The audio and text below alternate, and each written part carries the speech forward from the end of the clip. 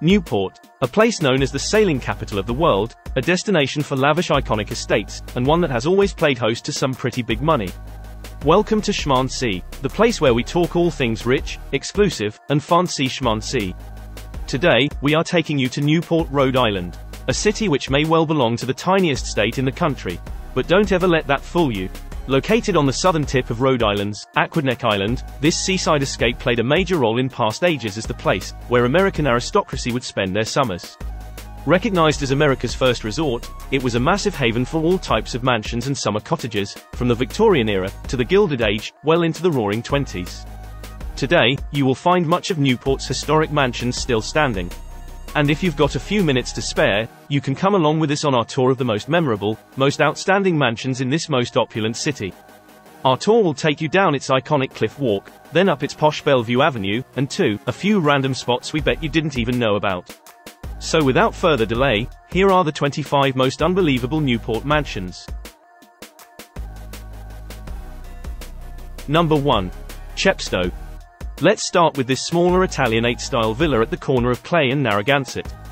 Built in 1860 as the summer cottage for Edmund Schermerhorn, it houses a dynamic collection of art and furniture, among beautifully decorated period rooms. The estate sits on acres of lush, meticulously kept landscaping. Chepstow was a private lived-in estate, until the year 1997, when it was gifted to the Preservation Society of Newport County as a museum. The home is currently closed to tourists. However, online tours and future openings are accessible via the Society's website. Number 2. Wakehurst. At the corner of Webster and Oka Point Avenue, is an enormous mansion modelled after the 16th century English manor called Wakehurst Place, in Sussex. It was completed in 1888 for James John Van Allen, a socialite, politician, and complete Anglophile married to Emily Astor. The home was a gift to him from his father, after he became inconsolable from the death of Emily, who died during childbirth. After being passed down to several descendants of the Van Allen family, the home was sold to Salve Regina University for a mere $200,000 in 1972. Today, it serves as the student center, and home to the university's Department of English Cultural and Historic Preservation. Number 3. Oka Court. The first of the mansions directly on the cliff walk to make this list. Completed in 1892, for banker and real estate tycoon Ogden Goelet and his wife, it ranks as one of the most spectacular of the Newport mansions, as well as one of the largest homes in the United States. Modeled after William K. Vanderbilt's New York mansion, Petit Chateau, the 44,229 square foot French Gothic chateau came with a total of 50 rooms, an extensive collection of antiques, architectural detailing imported from Europe, formal perennial gardens, and breathtaking ocean views. In 1947, after years of searching for a recipient, Mr. Goelet's son gifted the Oka Point property to Salve Regina University. Today, Oka Court is the heart of the university, housing its administrative offices, and hosting concerts, lectures, and private events throughout the year. Visitors are welcome to tour the grounds, as well as the main floor during school hours. Number 4. Vinland. As you continue down the cliff walk, you'll come upon another colossal estate owned by Salve Regina University. The Richardsonian Romanesque-style mansion was completed in 1883, for Catherine Lorillard Wolfe.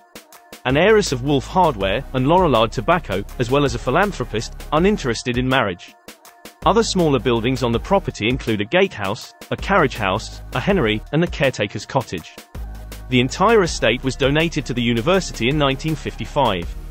Today the massive red sandstone structure known as Macaulay Hall, as well as the other buildings, all house faculty offices, student meetings, and liberal arts classrooms. As the interiors have been renovated to accommodate the university, there's not much to see here, and the buildings are closed to tourists. Next up is number 5. The Breakers. This Gilded Age showpiece is the largest of all the Newport mansions, boasting 48 bedrooms and 27 fireplaces, on a 13-acre property. Built between 1893 and 1895, by Cornelius Vanderbilt II, in the Italian Renaissance style, it has been the backdrop of multiple movies and television series, as well as hosted many famous dignitaries and guests over the years. Today the property is owned by the Newport Preservation Society, and with its original furnishings in well-preserved condition, it operates as a house museum. Commonly referred to as the flagship of the Newport mansions, it welcomes visitors from all over the world, to experience its way beyond decadent interiors, as well as breathtaking views of the ocean, all throughout the year. Number 6. Anglesey. Moving along the cliff walk, we have the gorgeous Gothic revival Victorian that everyone views from the breakers' balconies, but don't quite know much about. Completed in 1880, for Walter H. Lewis of Philadelphia, a dried goods merchant, it provided views of the sea from every angle. Hence the name. The home was expanded in 1896 by the Pearson family, its second owners, and again in 2003 by Carpianato Management, its current owners. The property today is used for special events hosted by the New England developer and is closed to the public.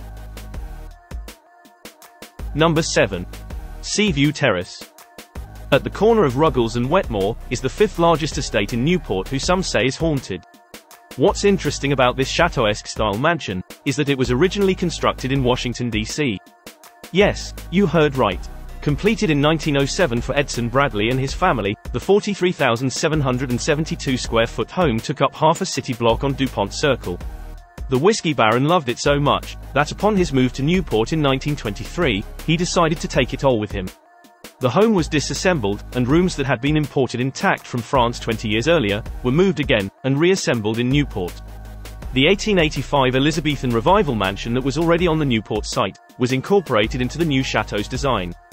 The home, boasting 29 bedrooms, 18 bathrooms, and 1/2 bath, was later purchased by Mr. and Mrs. George Waldo Emerson in the 50s, and used as a private boarding school until the early 70s. It was eventually purchased by Martin T. Carey of New York, and temporarily leased to Salve Regina University. Today, Seaview Terrace, now known as the Carey Mansion, is inhabited by one of the members of the Carey family. It is a private residence and not open for touring. Number 8. Fairholme. We're back on the cliff walk again, and we've arrived at this magnificent Tudor revival that sits right next door to Anglesey. Known for hosting guests such as the Kennedys and the Duke and Duchess of Windsor, this 15-room 14-bath summer cottage was built for Fairman Rogers, a wealthy arts patron and engineer, in the year 1875. Situated on 4.3 acres with stunning ocean views, the home changed several hands over the last century, and is privately owned today by an undisclosed group under the name Fairholme LLP. It is currently a private residence, and not open for touring. Next up is number 9. Rosecliff. Completed in 1902, for silver heiress Theresa Fair Ulrichs, the French Baroque Revival mansion quickly became Newport's hotspot for lavish parties and fabulous formal events. The 30-room, 29,000 square foot building is an imitation of the Grand and Petite Trianon at Versailles, and sits on 6 acres. By the mid-20th century, the original furnishings were sold off by the Ulrichs' son, and the home was later purchased by Mr. and Mrs. J. Edgar Monroe of New Orleans, who also loved to entertain, and held lavish parties as well. The couple would eventually gift the home to the Preservation Society of Newport County in 1971. Later, it was featured in scenes of The Great Gatsby in 1973. Today, you can visit Rosecliff to tour its interiors and grounds, or you can even rent the venue for your special event. Though sparsely decorated, it is still a must-see, and one of the stops you absolutely have to make while in Newport.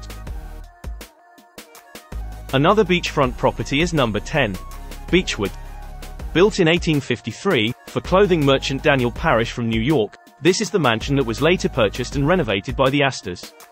Yes, New York's Mr. and Mrs. William Backhouse Astor Jr. Since Mr. Astor never cared much for entertaining, it was left up to Mrs. Astor to spend over $2 million renovating, and making several additions to the cottage, in order to accommodate her famous list of 400. In time, Beechwood became the summer focus for many of Mrs. Astor's lavish dinner parties. After changing several hands in ownership, the home was purchased by film graduate Paul M. Madden in 1981, who renovated again, and turned it into a live museum, featuring actors in period costumes conducting live theatrical tours for mansion visitors. In 2010, the mansion was purchased by Larry Ellison, the founder of Oracle, and the theatrical tours came to a halt. Though the mansion has remained closed to the public since Mr. Ellison's purchase, it is rumored that he spent over $100 million restoring it, and it will reopen as a museum in the future. However, no one knows when. After Beechwood, we have number 11. Marble House.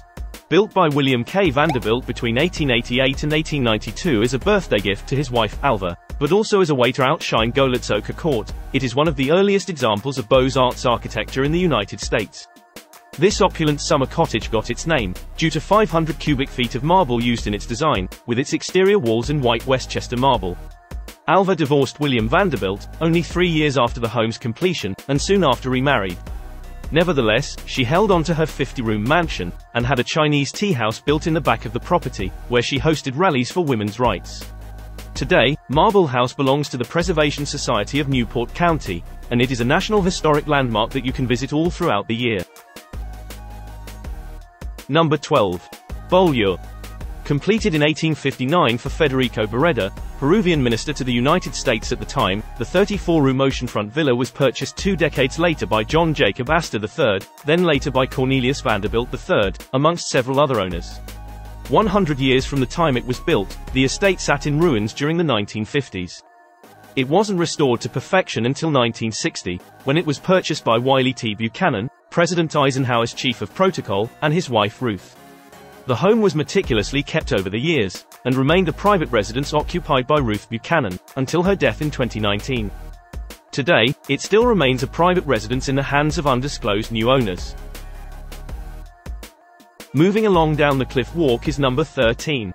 Clarendon Court. Completed in 1904, for Edward Collings Knight Jr., son of a wealthy Philadelphia businessman, the 20-room mansion was the interpretation of an 18th-century Scottish architect's drawings. The drawings most likely would never have fruition had it not been for the famed architect, Horace Trumbauer. It is therefore known as the only truly English house, that just happens to be in the United States. Knight originally named the mansion Clara Den Court, after his wife Clara. It was later anglicized to Clarendon Court several owners down the line. After various owners, plus a sensational scandal involving Sunny von Bülow and her suspicious husband in the 1980s, the mansion is owned today by Mark Walter, a financier hailing from New York, who purchased the estate for $30 million. This was the highest sale price for a private home ever, in the state of Rhode Island. Number 14. Miramar. Right next door to Clarendon Court is another stately mansion designed by the same architect, but this one all decked out in French neoclassicism. The home was completed in 1914, as a summer cottage for George Dunton Widener and his wife Eleanor, also residents of Pennsylvania's famed Linwood Hall. When George, her eldest son, and their valet, all perished on the Titanic in 1912, Eleanor decided to proceed with her husband's plans for the home regardless. She later remarried, and the 31,000-square-foot summer chateau became known as a place for lavish parties and annual balls during tennis week. Eleanor's children would eventually sell the estate in 1956, and over the years, it went through several owners. In 2021, the fully restored seaside property was sold to investment banker Stephen Schwartzman for $27 million, making Miramar the second highest sale price in the state, after Clarendon Court. Number 15. Rough Point. This oceanfront English manor home was originally built for Frederick William Vanderbilt in 1892. However, it is better known for its final owner and inhabitant, Doris Duke. The home was actually purchased and expanded by her father, tobacco and electric power magnate, James Buchanan Duke, in 1922. When he died in 1925, he left the majority of his fortune, including several residences, to his then 12-year-old daughter, Doris Duke. Rough Point became one of her most favorite residences. It is also where she is suspected of killing her interior designer Eddie Tirella, by dragging him with her car. Prior to her death in 1993, she endowed the home to the Newport Restoration Foundation, an organization she founded to preserve a multitude of colonial homes in the Northeast. Today, Rough Point is a beautifully kept mansion that you can tour inside and out, and experience it exactly as it was, during the days of Doris Duke. Number 16. Land's End.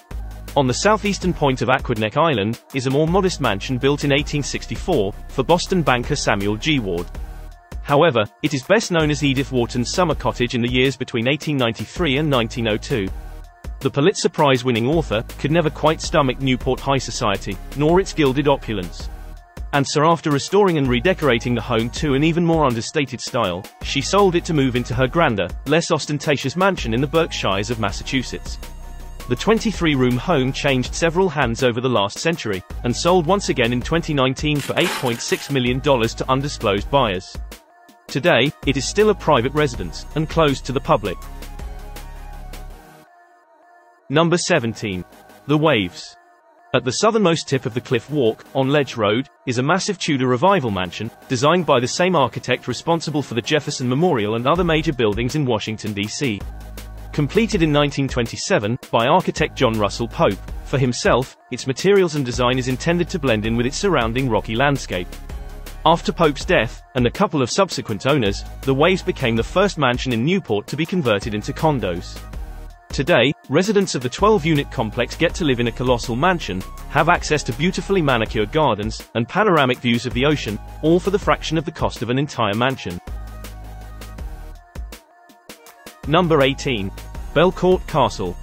We are now on Bellevue Avenue, and the mansions on the left side of the street are obviously not oceanfront property. Nevertheless, they're still quite spectacular. Our first stop is the Chateauesque-style mansion, located on Lakeview Avenue between Bellevue and Ledge, called Belcourt. Built in 1894, for Oliver Belmont, of equestrian fame, the eclectic 60-room mansion was the only one to have extensive stables and carriage areas incorporated into the main structure, as well as the first to have a standing shower. When he married his newly divorced neighbor, Alva Vanderbilt, she moved out of Marble House, and into Belcourt Castle, and renovated the home to add her own touch, making it even more eccentric. Subsequent owners in the 20th century also added Art Deco elements to the scene. Today, the home is a museum owned by Carolyn Raphaelian. You can visit to tour its library, chapel, its collection of furnishings and artifacts from Europe and Asia, and other Newport mansions, as well as host your own special event. Number 19. Champ Soleil. On Bellevue Avenue, across the street from Marble House, is a 17th century style French chateau, on 5.5 acres. Built in 1929, for Lucy Drexel Dahlgren, an heiress of Philadelphia's Drexel banking family, it was designed to resemble the exclusive hunting lodge at Versailles.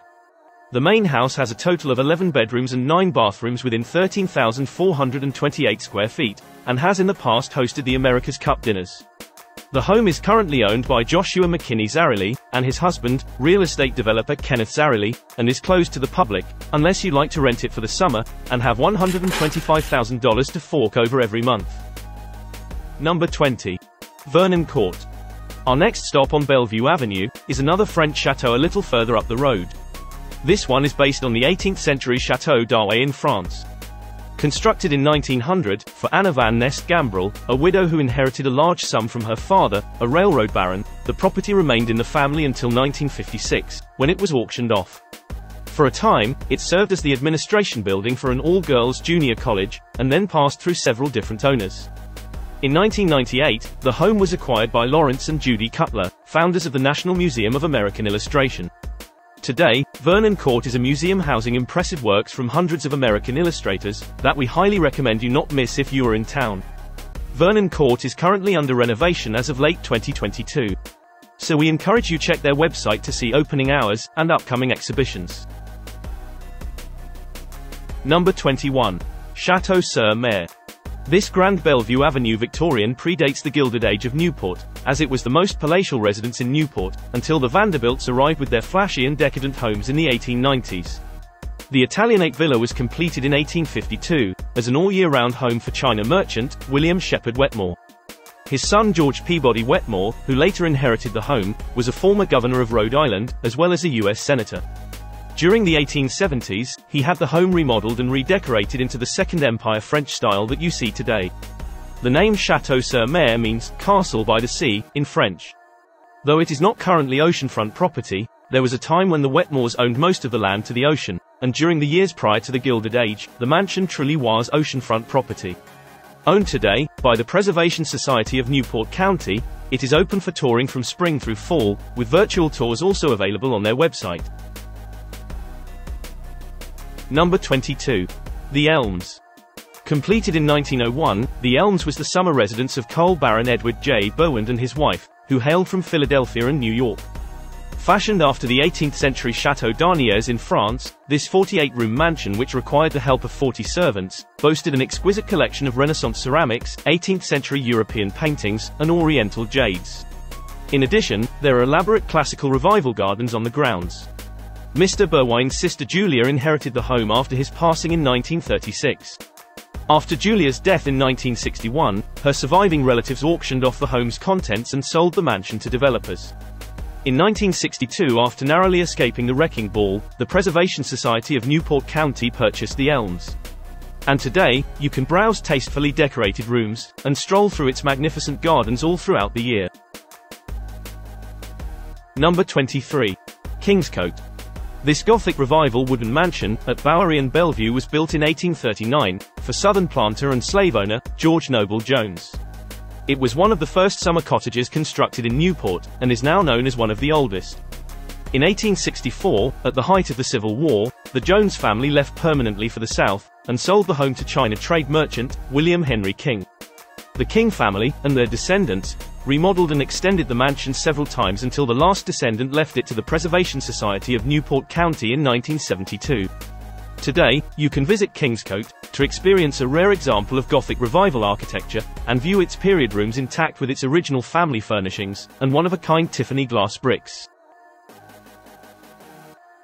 Number 24. Seafair.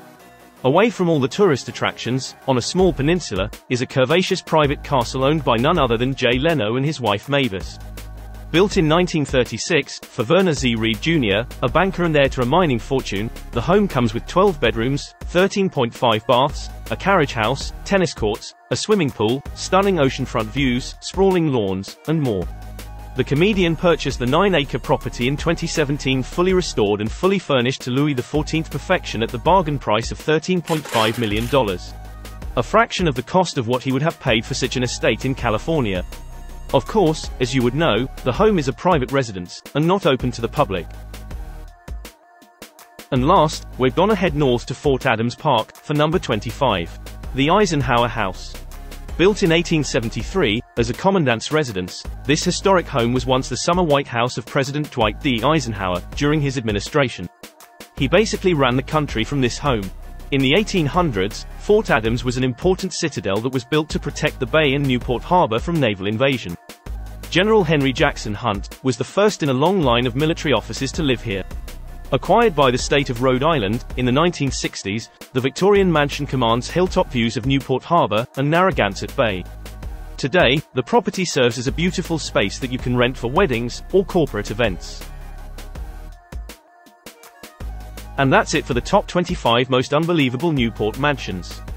So which of these did you like the most? Which ones are you adding to your Newport bucket list? Anyway, if there's anything else you would like to mention about this topic, feel free to share it with us in the comments below. Furthermore, if you got any value out of this video, be sure to like, subscribe, and click on the bell icon so you never miss out on another video. With that said, we'd like to thank you for watching. And we'll see each other next time.